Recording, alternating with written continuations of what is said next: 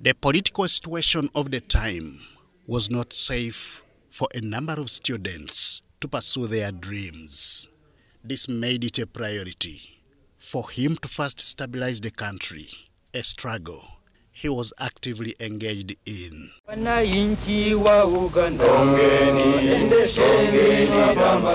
Independence for Uganda, for the people of Uganda, was sacrificed at the altar of opportunism. Hailing from Mitoma district in western Uganda, Major General Kahinda Otafire attended Bubagizi Primary School before Mutolere Primary and later Bushoroza, from where he completed Primary 8. Then I went to Kitab Seminary for 1 year, and I disagreed with the people who were teaching me over quite a number of issues. So I was advised to leave the school. He opted for what he describes as self-education after disagreeing with some of the teachings. But why? For instance, we were being taught European history. And I found it very interesting that I should be taught about what happened in Europe and not what happened in Africa. There are quite a lot of things I will write about later on that I didn't agree with. Questions of religion. There were many answers, questions unanswered, which I asked because I was in a seminary and there were quite a lot of things I wanted to know. He would sit for mature entry examinations, which he passed and joined Makerere University, from where he pursued political science and public administration. While at Makerere, he was involved in anti-Idi Amin politics, successfully participating in the ouster of the dictator. Idi Amin at that time was not alone. There were quite a lot of things going wrong, you know, because of what Idi Amin was doing. We were forced to even to look at the greater Africa, and it dwelled upon us that liberating Uganda was not complete, was not enough without liberating Africa. But when he thought the dictator was gone, the country's stability was still far from being achieved. This is why he had every reason to believe that Uganda's liberation struggle was not yet complete. Hence, the 1981 Bush War struggle that culminated into Obote out of power. And when the 1979 war ended, the subsequent events clearly showed that the question of liberating Uganda had not been resolved. Quite a lot of things were left undone. You could clearly see that the politics were not going to be stable. So in my mind, I realized we were going to have to fight again.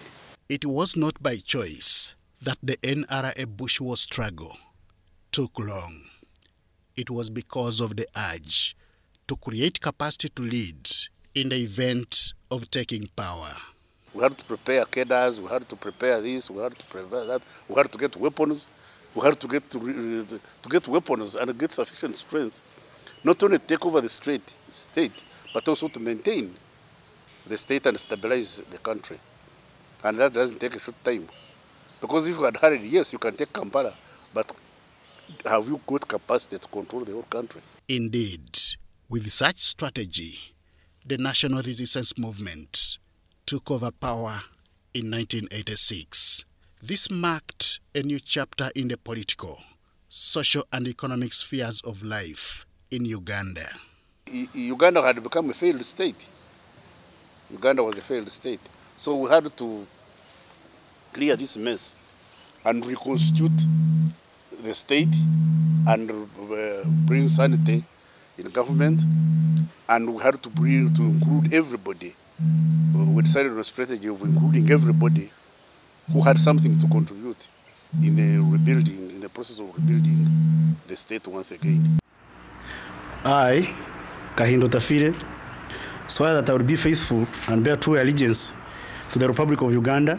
And I'll present... General Otafire has since served in various ministerial dockets, including local government, internal affairs, regional cooperation, lands, trade, tourism and industry. I became a military assistant to the president, and then I served as I went back to training in the army to finish my training.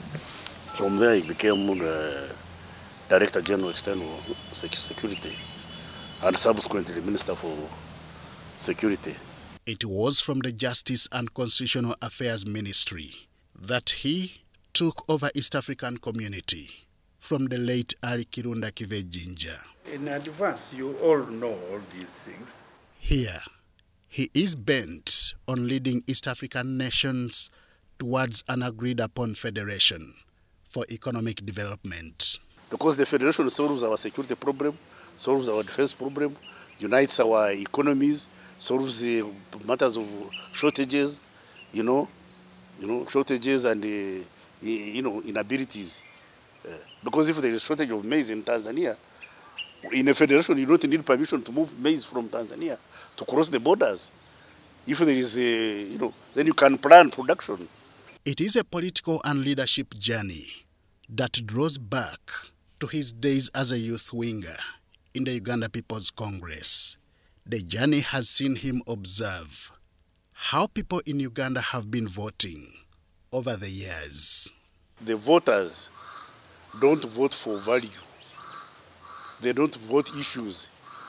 They vote cousins, they vote money, they vote religion, they vote all sorts of variables which have nothing to do with politics. Then you end up with, sometimes you end up with people who are equal to the job, MPs. Sometimes you end up with councillors in parliament. People who should have remained at LC3 council end up in parliament. Indeed, it is a journey that has not been a walk in the park, with the challenges registered almost in all spheres. But how has he overcome this? This, among other questions, will be answered in our next episode of General Kahinda Otafire. Henry Okurut, UBC.